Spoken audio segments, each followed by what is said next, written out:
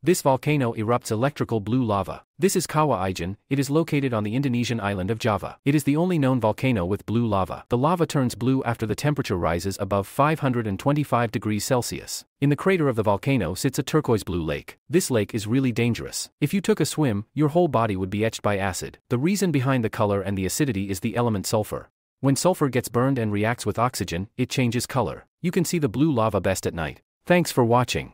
Like and subscribe for more.